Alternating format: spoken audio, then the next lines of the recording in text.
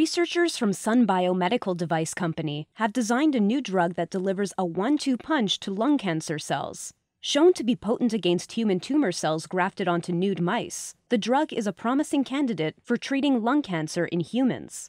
Despite advances in cancer diagnosis and treatment, lung cancer remains the deadliest form of the disease. Surgery and chemotherapy are two go-to methods for treatment. Unfortunately, neither is 100% effective. That has many researchers turning to more precise, molecular-level targeting strategies, most notably by using antibodies.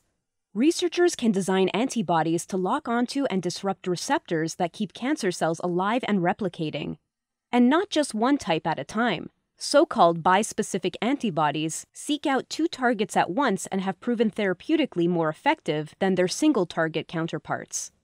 The research team used this strategy to target two proteins critical to tumor function: HER2, which promotes cancer cell proliferation, and VEGF, which stimulates the formation of blood vessels to tumors. Their approach was to fuse an antibody shaped like VEGF's receptor, VEGFR, to a conventional form of the HER2 antibody. The receptor-like region would thus serve as a decoy to neutralize VEGF from signaling the formation of blood vessels, with the HER2 portion locking onto its own target.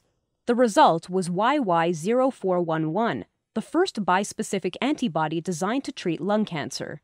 Tests showed that the 2-in-1 antibody could bind well to each of its targets. In further experiments, the dual antibody proved capable of binding to both proteins at the same time in a dose-dependent manner. More compelling, perhaps, was the evidence obtained from tests on tumor cells transplanted into nude mice.